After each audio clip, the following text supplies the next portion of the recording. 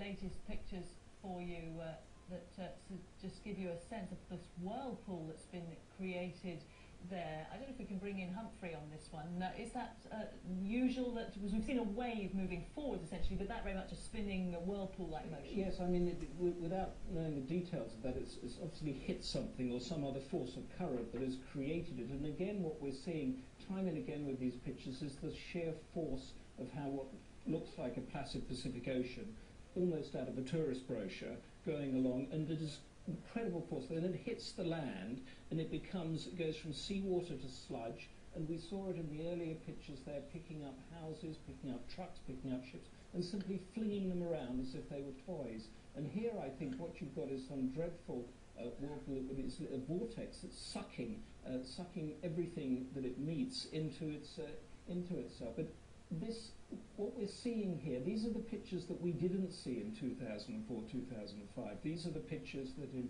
Indonesia, the Philippines, the tiny island of Tuvalu in the middle of the Pacific that is threatened anyway through global warming. And now the Red Cross is warning that the waves of this tsunami, as it goes over that island, could be higher than the island itself.